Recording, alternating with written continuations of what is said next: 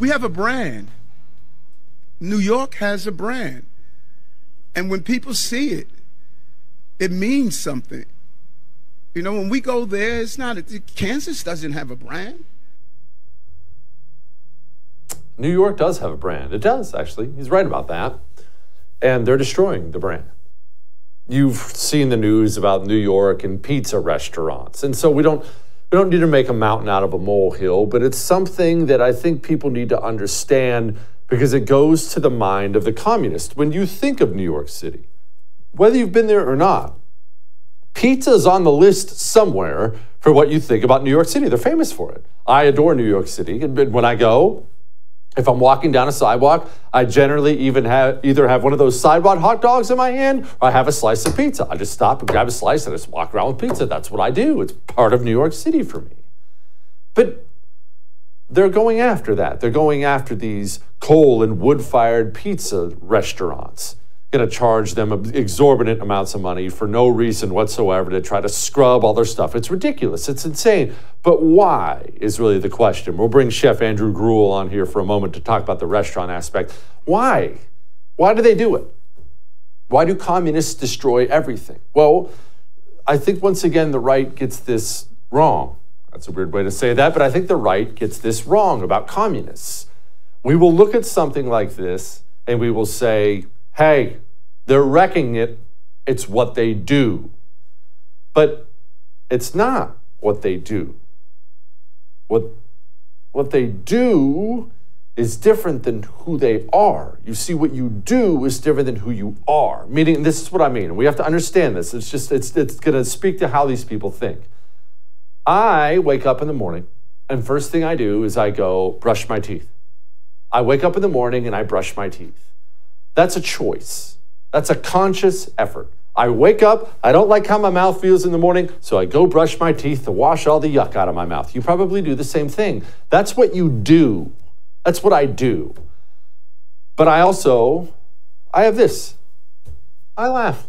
You know, I like to laugh. You probably like to laugh. I laugh at jokes. I make jokes. I'm sarcastic. I enjoy humor. That's not something I do. It's not a conscious choice. It's who I am. It's how God made me. It's woven into my DNA. It's who I am. Communists destroy everything they touch. Everything. From our education system to our military to pizza ovens in New York City. But we have to understand something. It's who they are. It's not what they do. Don't give them that out. It's simply who they are. Bitter malcontents who just destroy whatever's in front of their face at any given moment because that's the entire point of the religion. It's a religion of destruction. It is woven into their being the way my sense of humor is. Until we understand and accept that, we will never understand these people and what they'll do next and why they're doing what they're doing. Make sense? Oh, one New York pizza man's none too pleased about things. You heard of the Boston Tea Party? Well, this is the New York, this is the New York Pizza Party. Give us pizza or give us death.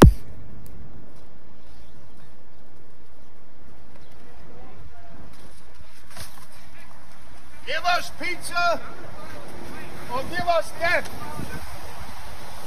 Give us pizza or give us death. Give us pizza or give us death. Okay, not the most advanced protest I've certainly ever seen in my life, but the man was upset. Let's go to the chef. Joining me now, my friend Chef Andrew Gruel of the new Calico Fish House, which he's going to tell me about in just a minute. But okay, Chef, why are all the pizza chefs in New York angry? Why are they throwing pizza at City Hall? What? All right, so this was actually proposed in 2016. This isn't 100% new, where they were forcing restaurants to either get rid of their coal and wood-fired ovens or put on a scrubber, which is basically this $20,000 contraption that purifies the air that's coming out of these ovens. Now what they've done is they've retabled this and they've said, look, maybe we should put a commission together to really go in and investigate exactly what's happening with the theoretical pollutants related to these ovens. So now they have a commission or some sort of a bureaucracy that's going to determine exactly what restaurants need to do. And the restaurants are going to have to pay these inspectors to come to their restaurants and tell them what they need to add on to their ovens, even if they're allowed to begin with. But we need to remember, this is all a red herring, right? This is about banning natural gas, because this is really what it comes down to, is that they're going to come in and they're going to say, well, we've determined that we haven't met the required emission number or the lower threshold, and therefore you're going to have to convert to electricity. This is just another extension of that. Eric Adams, New York City Mayor Adams, went on television and he was talking about the ban, and I'm really going to need you to clarify this. Here was Eric Adams. Well, first of all, I love my vegan pizza with vegan cheese, and, something about pizza. Like, do anyone dislike pizza? Everyone likes pizza. You almost see that pie in front of you, you start to get happy. I think pizzas have saved more marriages than any other food. Sharing a pie with your boo is that's the ultimate. We don't want to hurt businesses in the city, and we don't want to hurt the environment.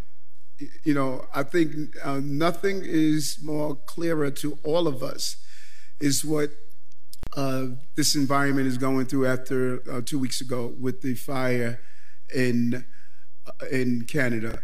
That smoke is the type of smoke that we're talking about.